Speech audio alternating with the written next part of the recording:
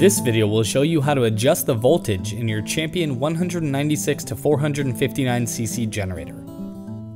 Step 1. Locate the end cover, which is a yellow circle on the side of your unit. Remove the 2 bolts with the appropriate socket, and remove the end cover. Step 2. Locate the AVR, which will be on the lower left side. Your AVR may look different depending on your unit.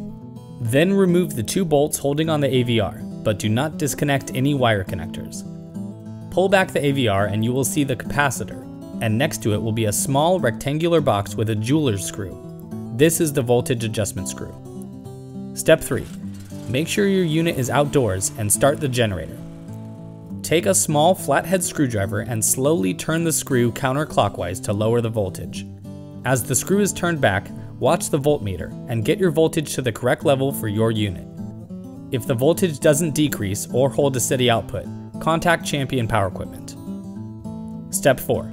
Replace the 2 AVR bolts, tuck all the wires back into place and make sure nothing is being pinched, and replace the end cover and secure with the 2 bolts. Your AVR voltage adjustment is complete.